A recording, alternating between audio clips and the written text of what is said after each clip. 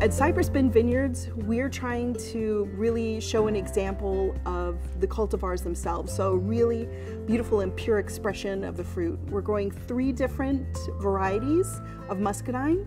That's Carlos is a white one, Magnolia is a white one, and the Noble is a red one.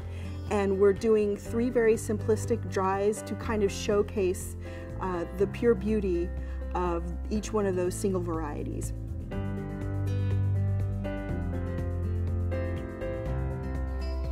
Here at Lumio Vineyard, we grow the Muscadine grape, and we've got about 11 different varieties of grapes. Most of our grapes are juice grapes, and then we have certain kinds that we harvest to sell to the grocery store industry, and we have a few acres of U-pick.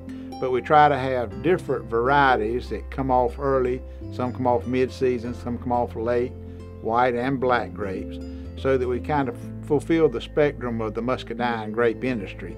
The Muscadines love this hot, humid climate in the southeast United States. So in the southeastern part of North Carolina, the Muscadine wines do really well. They thrive down here. They thrive in the heat. They thrive in this excess humidity, where other varieties that are not Muscadine probably wouldn't be able to survive the pressures that are on the Muscadine vine. The Muscadine vine just thrives here. And because of that, we're able to produce really fine wines that are a very high quality. We understand our vineyards, we understand our vines, and therefore we're able to pull fruit out of it that really expresses the Muscadine characteristics. And that's what we're really trying to do, is produce a wine that shows what Muscadine can do without any falsification.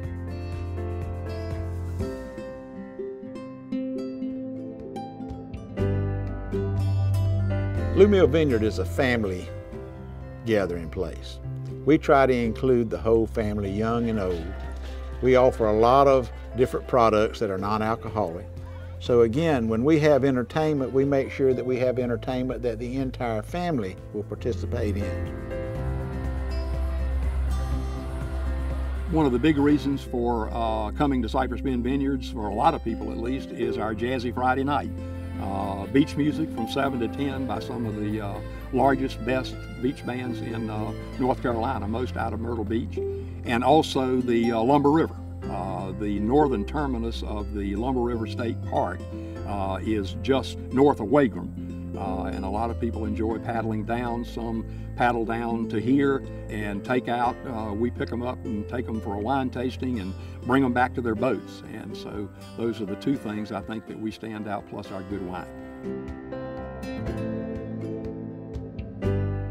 We're trying to move that Muscadine image forward a little bit into the future, into drier wines, wines that are accepted more widely on all palate scales.